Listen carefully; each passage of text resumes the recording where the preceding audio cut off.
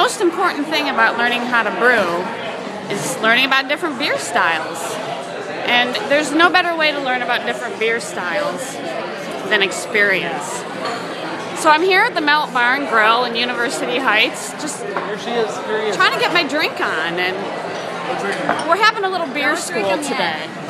And you know, there's a lot of people enjoying their drinks here. And excuse me, hi, hey, hi there. So. Just let me explain myself. I'm interested in brewing and I'm trying to learn about different beer styles. I just wanted to ask you what you're enjoying here today. It's a Breckenridge 471 small batch. A Breckenridge 471 small batch. Small batch. That sounds fancy.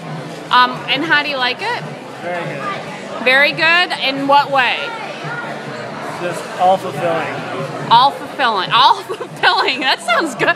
Man, can I try some? You mind? You mind if I have a? No, really, it's cool. I'll drink out of the other side. Right. I'll drink out of the other side. Which side were you drinking out of? This side. All right, I'll drink out of that side. All right. All right. Here we go. Here we go.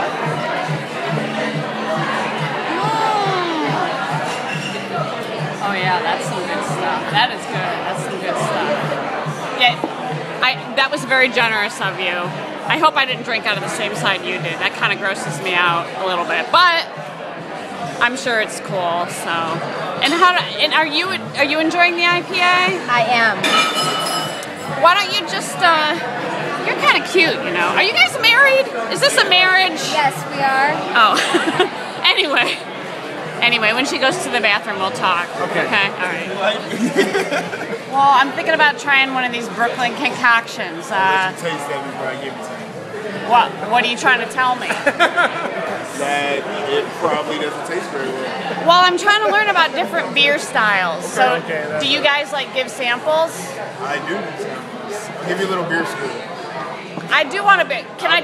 I will give you Can a I beer just? school. Can I try them all? Professor Terrell, Beer 101. Yeah. So I can try them all. Not all of them, no. Oh, well, how many? How many can I try? I'll do a little bit of each one. Or like I'll give you like 4 All or right. 5 tiers. Let's do it. Let's do this. All right, my friend, what's your name, buddy? Terrell. Terrell? Terrell's 101. Terrell, nice to meet you. Terrell, I'm Karen. I'm Karen, the home brewing hobbyist. Okay, there you go. Terrell's going to teach us a little bit about home brewing today. We got some different beer styles down here. This Why don't you is tell my us favorite what we beer have? we have on tap. This is the 471. It's a Breckenridge. All right. It's a small batch IPA. Don't drink it like that. Don't drink it like that? I mean, did you taste everything? I didn't taste anything. Probably why you should have. Well, how do I do it? Am I not doing it? You're not supposed to. It's not a shot. You gotta let it sit. Yeah. I gotta let it You gotta sit. sip You know it. your tongue Oh, works? look what happens when you drink it fast. You get Oh, it's gone. not Slowly. It was better the second time. You know how your tongue works? All your sweets, Tell me about how my tongue works. all your sweets are in the front. Sweets in the front. All your salties are in the back. Salty in the back. Sours on the side. Sour on the side. Okay, I got it. Let it sit, marinate a little bit. Marinate? Let it marinate? All right. Okay. Let's try this. Always. That's an IPA. That's a badass IPA we have on tap. What he's drinking is a two-hearted. It's a full body IPA. You see how that one was like hoppy right here. I like full body. Yeah. This was like, this is well-rounded. That one is smooth. This one's kind of bitter. Get some of him. Alright? All right. This one is the Rogue Dead Guy. It's a red ale. Dead guy? Rogue Dead Guy. Dead guy. I don't know You about said dead that. guy. Okay. Marinate. Marinate slowly. I'll go slow this time. You guys, how long Yeah, I don't know. Oh God, that tastes like ass. That tastes like a dead guy's ass. The reason why it tastes so bad, Yeah. I don't know how you know what a dead guy's ass tastes like, but the reason why it tastes so bad, first of all, is the hops here. So hoppy, so bitter, so Hops. Hops give it the bitterness. That's a more bland. See, we're learning here. We're learning about our tongues and dead guys' That's very good. This right here. You gonna finish the dead guy? It's a What's this one German, called? Hefeweizen. You ever had Blue Moon? Yes. I have. Blue Moon is a Belgian wheat beer, a Franziskaner is a German wheat beer, so that's spicy. So it's we usually have like a banana flavor to it at the end of it. Banana. I like banana. This one kind of tastes like cheese. You're changing my life. I've tried to.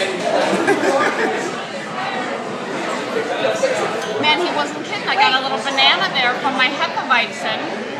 Yeah. That's a wheat beer, correct? Yes. Are we drinking the first one? This is Reinersdorf Kolsch. If you were in Germany, that would be like, yeah. If you were in Germany, that's like Okay, their German's Bud Light. like beer, right? Yeah. Oh, it is Bud banana. Light. It's like German Bud Light. It's their, what I'm saying, it's like their standard. It is. Okay, we got a standard German Bud Light here. Which one is this?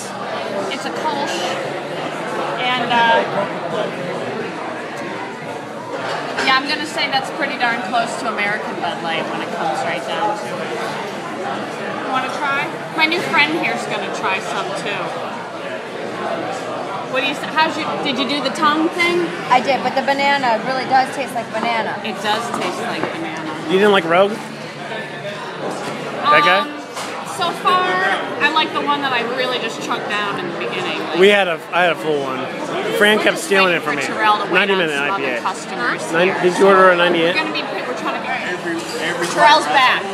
Avery's White Rascal. This is brewed in Ohio. What is it? Avery's White Rascal. Rascal. White Rascal. I like the sound of that. It's a Belgian white ale. A Belgian white. Is this more wheat you're giving Yes. me? Yes. What if I'm gluten free? Is this going to cause a problem? I don't know. We'll find out. We'll find out. All right, we're going to go. We're going to follow Terrell's instructions. I don't think you're good. Yeah, no. We're not even halfway through the list, Terrell. Oh, that's got a little spice, little spiciness. I'm using my tongue. There you go. That's got a little. You want to try it, Fran? Very good. A little too close. The only thing I really didn't let you taste was the stout and the cider. Oh, come on, buddy. We want Sure you've had a two stout. more, just two more. Have you had a stout before? Have you ever had a Guinness? I'm learning here. This is a learning experience. I think they are. Just two. That was good. It's not them. It's her.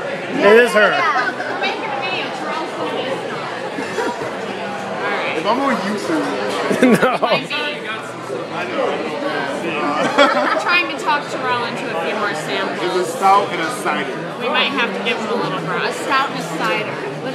I'm a little curious about what Terrell's put in front of me here. It's a pear cider. Suspiciously looks like water. Yeah, The problem with it, it goes down like water. Pear cider. I like the sound of that. Is it fizzy? You got a fizzy? Is it fizzy?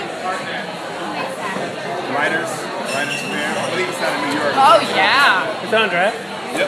Yeah, this goes down easy. I have to agree with Terrell. It's like a strong boat and a hard cider.